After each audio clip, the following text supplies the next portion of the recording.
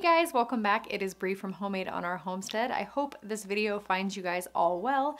Today I'm going to be sharing with you how to make a really simple, reusable fabric advent countdown chain just in time for Christmas. You're going to want to pick some fabrics that are Christmas colored or go with your style of decor that's going to match your house for Christmas.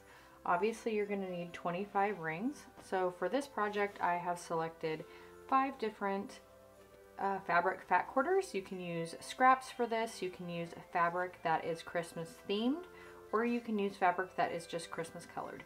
These are the ones that I'm going to be using today. Once you have your fabric selected, go ahead and give it a press with your iron.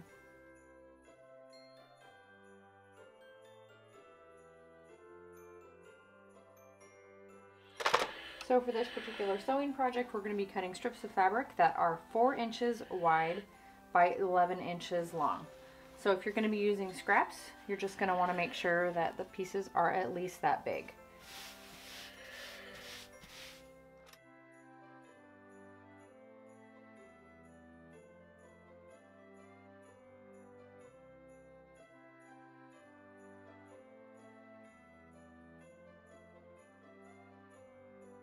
So another alternative for fabrics for this project is head to your local craft store and you can find inexpensive bandanas. I think these were 99 cents each. They have a wide variety of colors and patterns to choose from. So you can get some red, green, and white ones or some buffalo check ones like I have here. And you can cut these up and use this for this project as well. So this is another really inexpensive alternative to being able to make these reusable fabric rings, and you won't have to buy specific Christmas themed fabric or head to a fabric store. So we're going to be cutting 25 strips of fabric 4 inches wide by 11 inches long. So let's go ahead and get our fabric cut. So I am just taking all of the fat quarters that I just ironed and I am just laying them flat on top of each other, giving them a press so all the edges line up.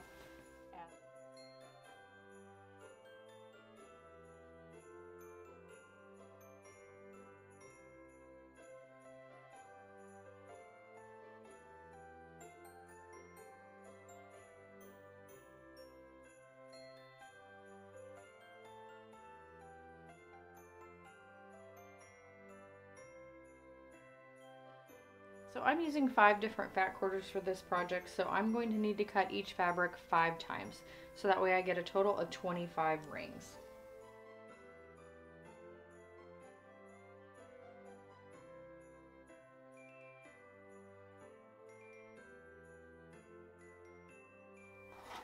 Five sections of 5 fabrics cut, so that's going to make 25 rings. So before we sew, I'm going to go ahead and get these all pressed at the same time, and then we can go and batch sew them together.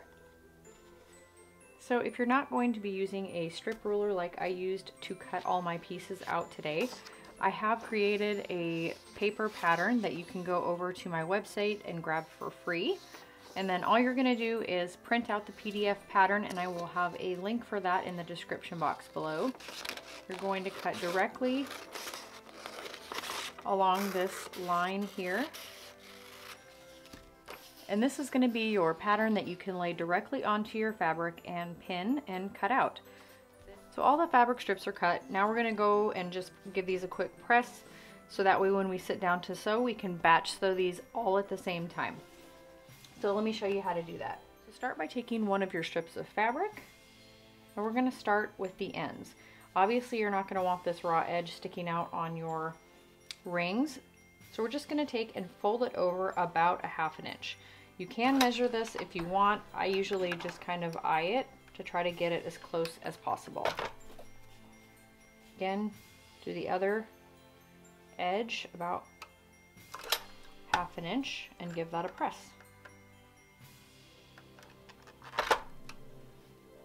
Then you're going to take it with the wrong side of your fabric facing up, and you're going to fold it in half lengthwise. Again, give it a press. Open that up, and you're going to take that raw edge here and you're going to fold it toward that pressed seam that you just made in the middle. And and give that a press.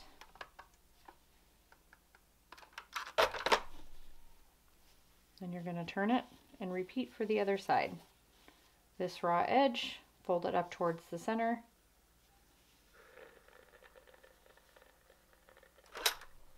And give it a press. Once you're finished pressing, you should have both of your raw edges facing the seam in the middle, and you're going to fold that in half. You can give it a quick press, or you don't need to. It will likely stay. But now you've enclosed the edges, so you have no more raw edges exposed.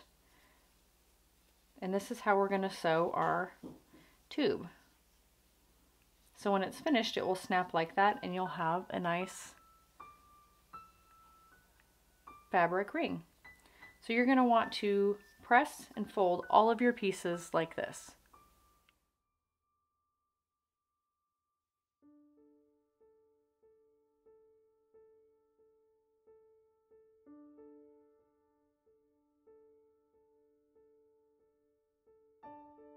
So the fun thing about this project is you can really do it to match your decor style, so you can use different colors of fabric. If you decorate in blue, which is one of my favorite colors, it doesn't have to be Christmas themed fabric. It can use just Christmas colored fabric. It's really up to you, so it's really a fun project just to personalize for your home and your style.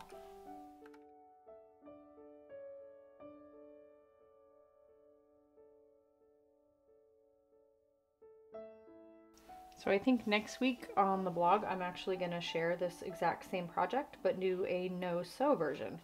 So for people that don't sew, but still would like to have a reusable advent calendar with rings in their house.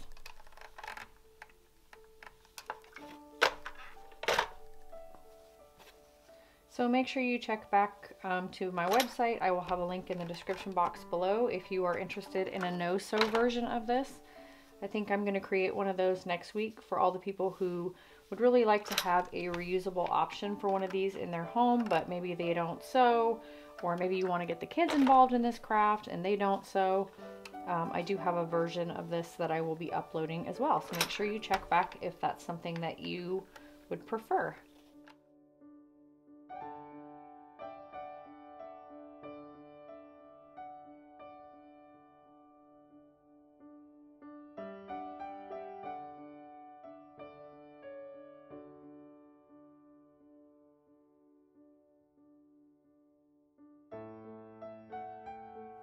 Alright, so I have finished folding and ironing all my 25 fabric rings. Now we're going to go ahead and get these all stitched. So for me personally, I am going to top stitch around all 4 edges of this just to make it more finished looking, but you definitely could just sew along the top edge, this bottom short edge here, and along this open side seam.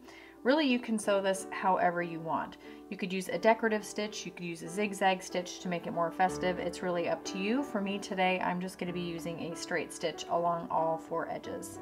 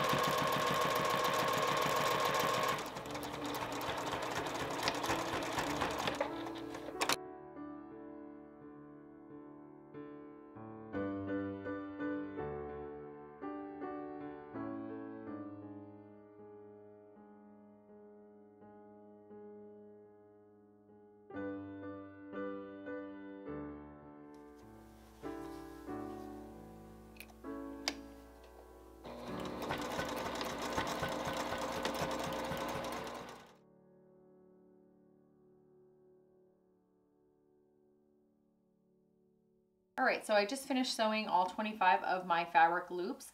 Now I'm gonna go ahead, take a pair of snips, and I'm gonna go around to each one and trim all the loose threads off so they are nice and clean.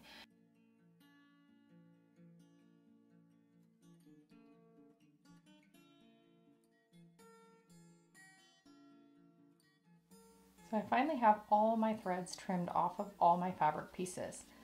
So obviously this project, you're going to be constructing these loops that are going to snap and kind of interlock on each other. So you will remove one of those loops every day as a countdown to Christmas. So some options you have for the closures would be to attach a buttonholer foot on your sewing machine and put a buttonhole and a button on them. You could also use Velcro. And then for today, I'm going to be using these little plastic snaps. So these are really easy to put on. There is a tool that comes in the packet that you affix these buttons with, and it's really simple to use. So to get started with these button snaps, I'm going to go ahead and use a darker color so it's easier to see.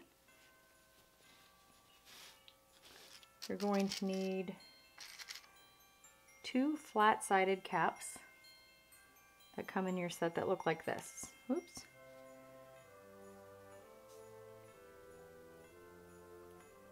Then you'll need 2 pieces that look like this. One piece has a little raised edge on it, and the other one is pretty flat. So this one is going to obviously fit into this one when it's snapped. So when I start, I usually take one little pronged end, put it with this side, pronged piece, and I put it with the flat side. So I have the sets kind of already made together. And you're going to figure out where you want your button placed. So then you're going to take your awl and being really careful, kind of figure out where you want your snap at.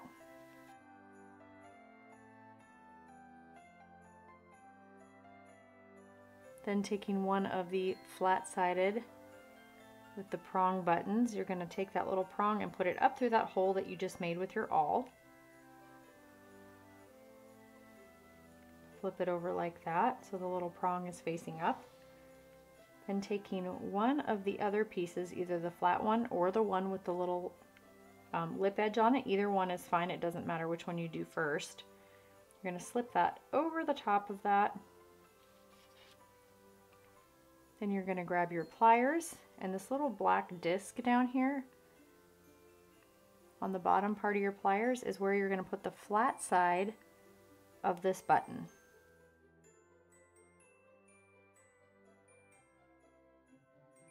So once you remove this from the pliers, you'll see that that little tiny piece of plastic on the inside here has been smashed by your pliers. So now your snap is attached to your fabric, and now we can go ahead and do the opposite side. So you're going to need that other flat piece that's smooth on this side. So it's really going to be on the opposite side of this one, but on the other end. So taking your awl, come down to this end, and you're going to do the exact same thing that you did on the other side. Please double check this before I put the snap in. Take that prong, feed it up through. So once I have the other piece attached here, make sure it's going to snap. So grabbing the other piece of the snap, this one has the little lip edge on it. You're going to set that over the top of that little prong, and again place it in your little snap tool.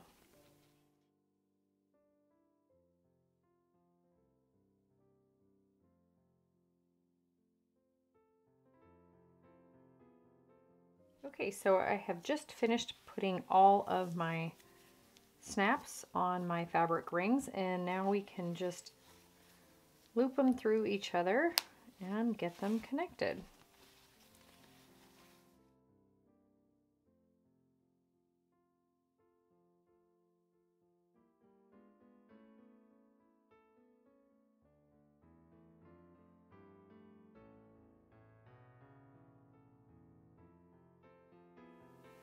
So starting December 1st, have your kids remove a ring every single day as a countdown to Christmas.